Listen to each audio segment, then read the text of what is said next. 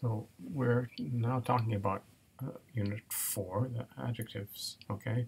We finally get real adjectives. So just to review the concept of an adjective, for example, the book uses the Greek word for good, okay? So there's a difference between a book and a good book, okay? An adjective is a word like good that modifies, that is, it qualifies a noun. It gives you, it restricts its function. It makes it less general and more specific. So in Greek, we already had an adjective, actually, and it's the definite article. Ha, he, ta. It has all the cases and all the genders of the noun, because the rule in Greek is that an adjective like ha, the, agrees with its noun. Agrees means has the same gender, number, and case of the noun that it applies to. So that's the way adjectives work in a Greek sentence. It's not that they come next to it. That's the way it works in English. Is the good book, good comes right in front of it.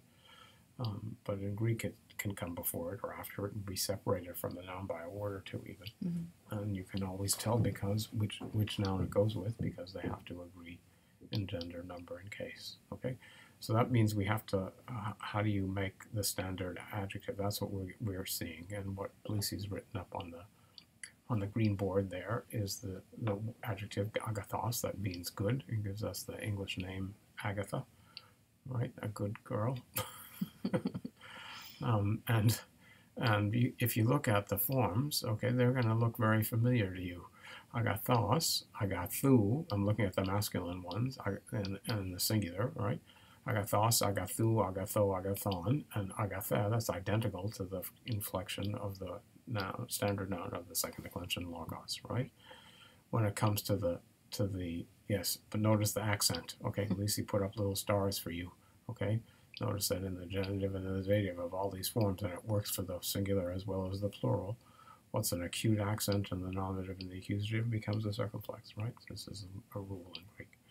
Okay, so if you look at the feminine of agathos, okay, it's agathe, agathes, agathe, agathane. That's the same as tekne, teknes, tekne, teknein.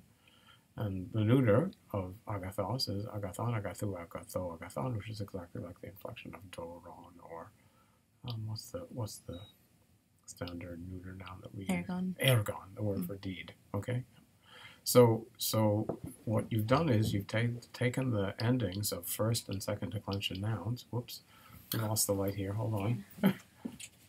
Just there we go. Wait, you only got the top part, not the bottom. Not weird.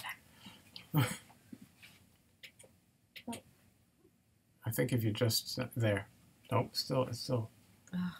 Fully. All right. Oh, well. All right. We'll make do. We'll get a little closer. Okay. Yeah, the camera's adjusted. All right. So, where was I? Just like ergon. Just like ergon. So if you think about this, what's happened is, in order to create a standard form of an adjective, Greek has taken the masculine declension, logos type nouns, the feminine declension, tekne type nouns, and the neuter declension, ergon type nouns. These are living the living classes of nouns, the nouns of the first declension and second declension, and made an adjective by taking their endings out of it.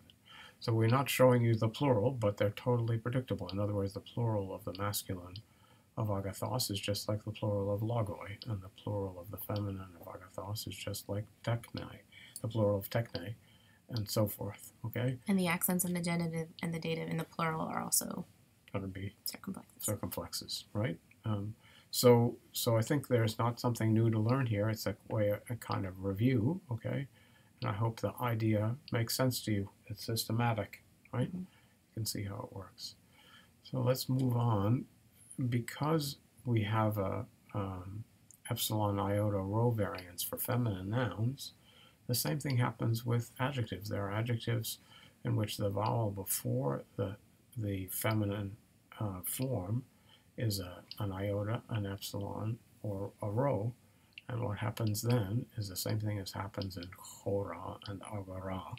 that is, the forms that you see in techne, which have an eta, didn't turn into an eta. They stayed as long alphas. So we put on the green board there, axios, a word that, an adjective, excuse me, that means worthy or worthwhile, okay? Generally it means worthy of something in Greek, so you give a value to it, worthy of 10 cows, or worthy of esteem, okay? Something with a genitive noun, okay? It's about value and worth. But it has an iota before the declensional ending of the noun, the alpha or the eta. So that keeps those long alphas in the inflection. So that instead of being like agathe, agathes, agathe with the iota subscription agathein, you get axia, axios, axia, axion, axion. Okay?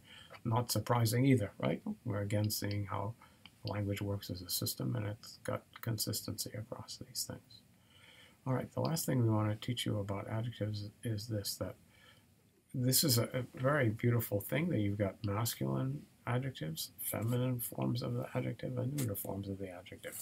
But I think we said to you before that in the language from which Greek is descended, in Indo-European, there was no separate masculine or feminine. There were two gender categories. There was the things that are alive and the things that are not. So it's not the things that are dead. It means things like a book is not a living thing, okay, or a chair. But a person or an animal or stuff like that, those are living things.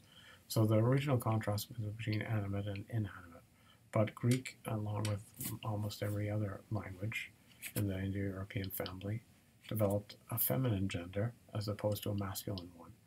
However, this is a fairly recent development in Greek, and there are some adjectives that predate, whose forms predate the creation of a separate feminine gender form.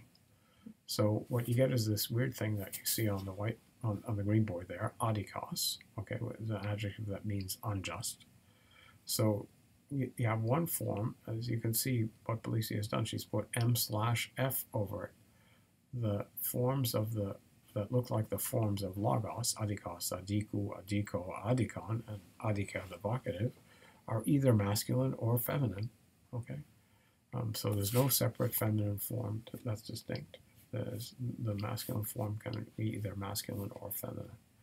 The neuter is the way neuters work in the declension of the adjectives and the nouns of the second declension of the ergon type, so there's nothing special there. But the only thing that's weird about this is there is no feminine form, and the form that looks masculine is used for both masculine and feminine. We haven't put the plural up because the plural forms are the same. And there's no feminine plural forms specifically either. Okay?